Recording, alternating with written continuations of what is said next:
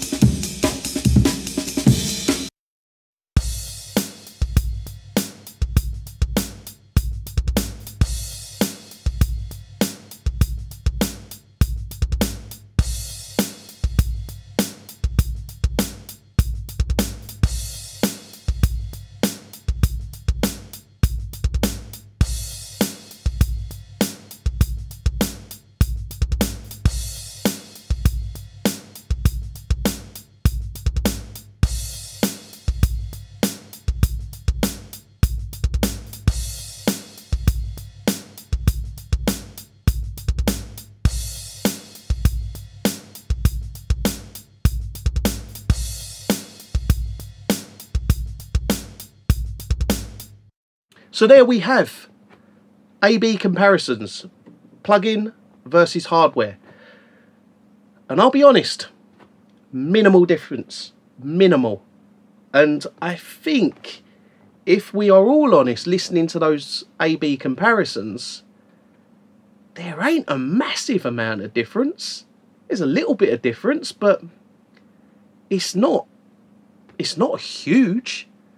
I mean, you can pick this as a plugin up for $29 in a sale on Plugin Alliance, or you can pick this up for £4,000, and it's, I mean, I'm not even gonna, it's over 100 times.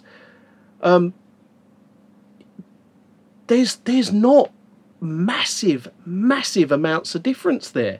And I'm very, very surprised at that. And I'm also very annoyed, and I'm also very frustrated, but I'm also very pleased, because this is my plugin of choice when it comes to EQs, because it sounds great as an EQ. Now, is it that the hardware isn't great, or is it that the plugin's great? Of course, it's the plugin that's great. The plugin is an incredible emulation of this.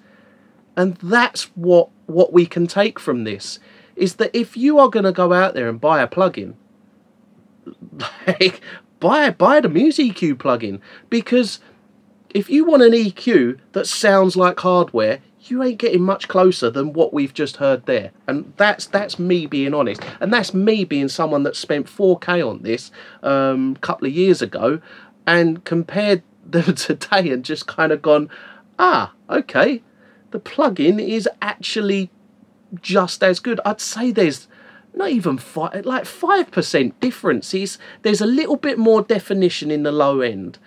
This actually is a very positive thing. I'm going to take a lot of positives from this video because it's a positive thing for me that when I mix, I can use this plugin knowing that it's pretty much just like me having a huge rack of these. And it honestly is. I mean, go back and listen to the audio demos and I think you'll agree.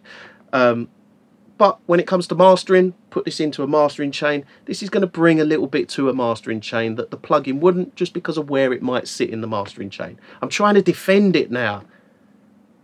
Damn it. Interesting video though.